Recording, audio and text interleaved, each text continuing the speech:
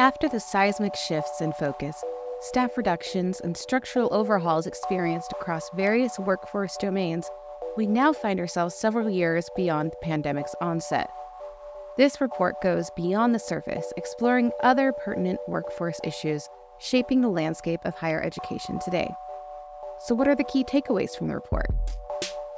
Teaching and learning professionals want hybrid options for work. First off, a majority of respondents felt that having access to remote or hybrid work options is important. In fact, 2/3 reported that they do currently have options for remote hybrid work. We also found that a lot of respondents mentioned juggling more than one main responsibility. This might keep growing thanks to staff shortages and budget constraints. In fact, 85% indicated that they have more than one primary area of responsibility. Teaching and learning professionals express a desire for the institutions to broaden the availability of professional development opportunities. The time spent on tasks like artificial intelligence, faculty training, and online learning has shot up. On the flip side, the time needed for staff education, library, and managing and designing learning spaces has gone down.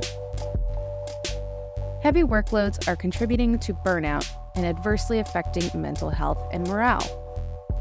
Among those who reported experiencing a lot of burnout in the past 12 months, 82% cited an excessive workload, in contrast to 47% among those experiencing little to no burnout.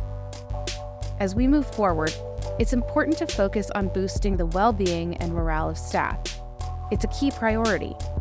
In the ever-shifting realm of teaching and learning, now is the time to explore ways to lend better support for handling all these changes.